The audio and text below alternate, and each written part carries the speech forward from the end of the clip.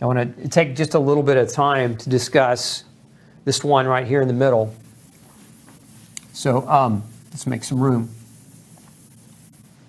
So with this, generally there's a hormone called DHT, dihydrotestosterone. And there are some drugs like minoxidil that are basically inhibitors or blockers of DHT. DHT, excessive or aggressive quantities of DHT, are known for contributing to that hair recession, that early onset, early age hair recession. And so one of the biggest questions that I get, especially from young men or from women who have the same type of pattern baldness, is what can you do? What can you do to try to be as preventative as possible and slowing that down? Well, there are some studies that show that men, certain men with male pattern hairstyle or types of hair loss have an aggressive sensitivity to DHT because their hair follicles are more sensitive to oxidation. And so what that means is we're all exposed to oxidation on a daily basis as part of being alive, but some people are more susceptible to it. And those individuals that are more susceptible generally have a tendency toward this type of hair loss pattern. And so there's some things that can be taken supplementally that can help with this. DHEA is one of them. Selenium, pycnogenol,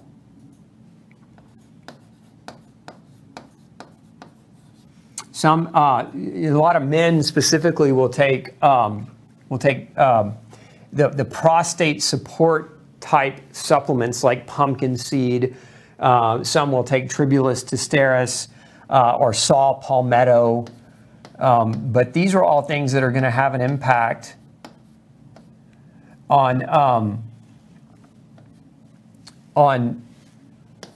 this right here, that DHT. And so these are things that can be taken as a preventative if you're finding that is occurring nutritionally, supplementally. Now, the other thing, a big one, one of the biggest ones here is zinc, because you need zinc to properly metabolize DHT. And so what happens sometimes is DHT levels are too elevated, they're too high because a person's not breaking it down, and that DHT then can create problems within the hair follicle itself, and the hair growth and the receding pattern begins. And so one of the things that you can do, guys and ladies, is have your doctor measure your DHT.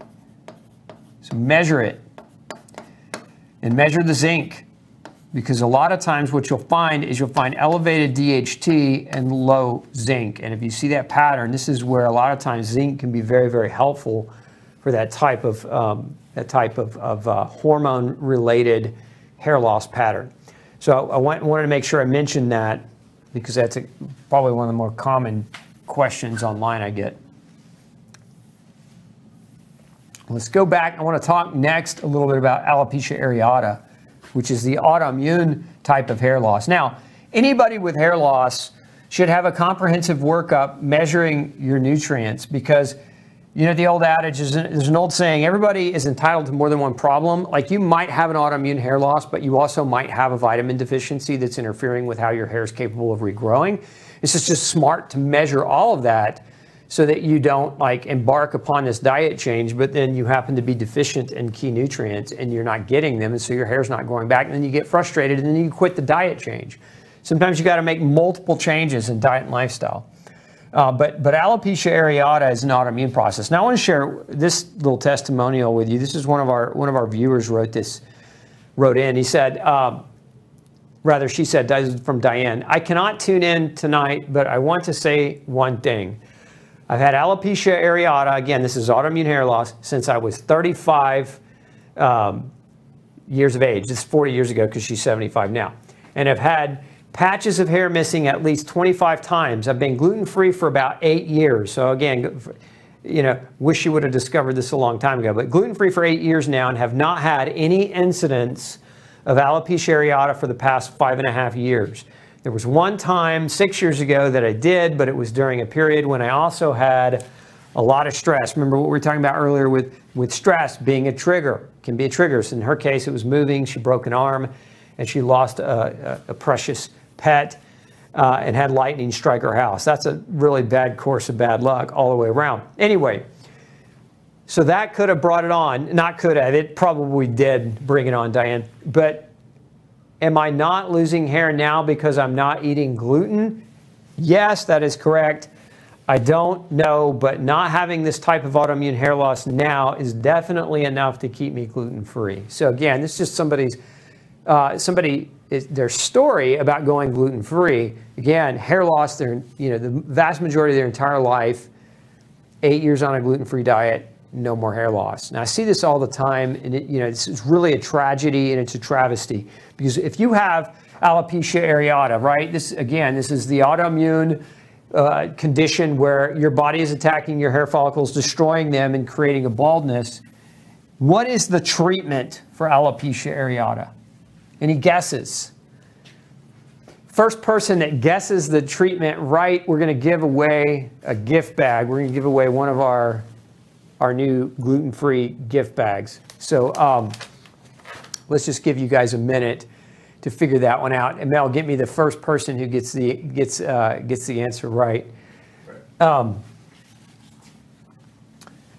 we'll come back to that, because what I want to show you too is another case study, and I've seen 100 or so of these cases over the past 20 years of the impact of gluten on hair growth. So this is a particular case. This is a woman that came to see me.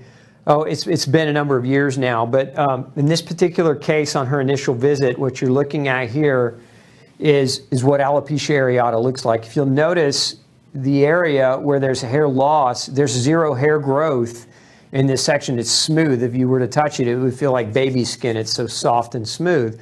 This is complete loss of hair growth in that area because of an autoimmune attack on the hair follicle itself. Now, on her initial visit, we worked her up.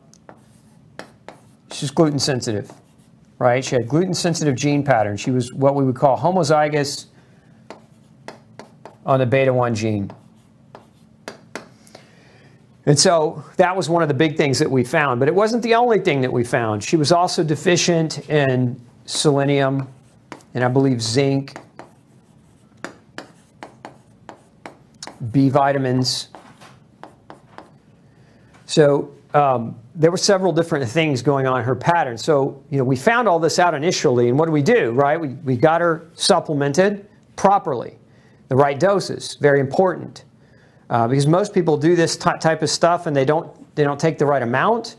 And so kind of what they're doing, it's like peeing on a forest fire. They're not effective.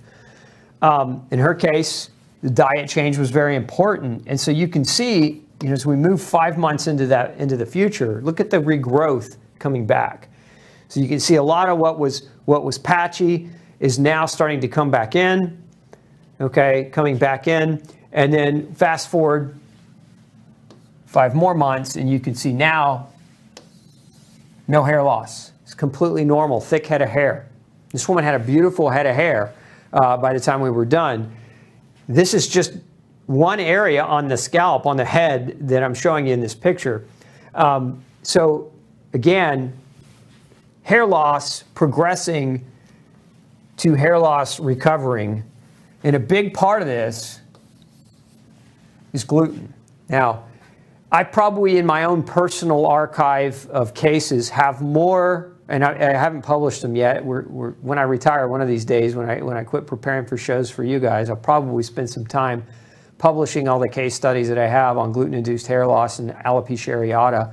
But currently today in the medical literature, there are only about 2 case reports of alopecia areata completely recovering going on a gluten-free diet. I've got probably close to 100 just in my private practice over the last 21 years. So I know firsthand there is a serious connection. We also know, remember, the triggers of autoimmune disease. What are they? This is autoimmune disease. It's not different than any others. What are the triggers? There's 4 of them. Food can be a trigger. Chemical exposures can be a trigger. Nutritional deficiency can be a trigger. And microbial imbalance can be a trigger. And this particular woman had two of those categories. She had food as a category and she had nutritional deficiency as a category. Both those things were contributing to and triggering her illness. And so by changing her diet and by getting some good solid nutrition, she was able to overcome that. And I'm going to come back to the question. Did we get any takers on the question for the mainstream medical treatment of alopecia areata? Okay, looks like Diana Krugel. I'm going to mangle your name, so I apologize in advance. Zenkowski.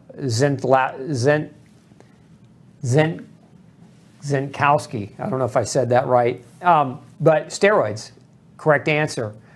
That is the mainstream medical treatment for alopecia areata. It's actually steroid injections into the scalp directly. So they take a big needle and they just inject it into the bald spots to try to see if they can calm down the inflammation. Remember, this is an inflammation. That's why they use steroids, because it's a disease caused by inflammation. Well, where's the inflammation coming from? It's coming from your diet, right? And hair grows from the inside out. It doesn't grow from the outside in. So injecting a steroid to block inflammation is not going to lead to resolution. It'll hurt you. It'll hurt your scalp. And taking the steroids, remember what I said earlier, is that if we're trying to treat the hair loss with a steroid, right, but the steroid is one of those things that can actually cause hair loss. Does that make sense to you? That's medicine today for a lot of people, is what's actually being done to treat different things. Doesn't make a lot of sense because, one, doctors aren't asking why the problem exists in the first place. They're just medicating the symptoms of the problem. And that's not a solution. That's what I like to call a pseudo solution. So anyway, the alopecia areata, hands down, I've seen so many cases of that go away completely with a change in diet. Very, very important that you understand that, because if you have alopecia areata, if you've got patch-like hair loss on your scalp and you don't know why, and you're looking down the barrel of a needle because they want to inject 5 shots of steroids into your scalp today, and it's not working, and you're at your wit's end, and you're struggling, and losing your hair. Now what do you got? What are your other options? You try rubbing minoxidil on the scalp. It's not going to do much. You can go buy a hairpiece, but that's not going to do much either, other than hide it. And now the hairpiece, just depending on what kind you buy, maybe there's chemicals and dyes all over that, and so that's not going to be helpful either. So again, don't wait till it's too late, because I have seen cases of full-blown, alopecia, where it's been, where a person's been fully bald for, a decade. We're probably not going to bring those hair follicles back to life. But if you catch it early enough with diet change, the sky's the limit in my experience and what I've seen people do with diet change and their hair. Hey, don't forget to check out the rest of the series right here. Make sure you hit subscribe below. And as always, thanks for tuning in.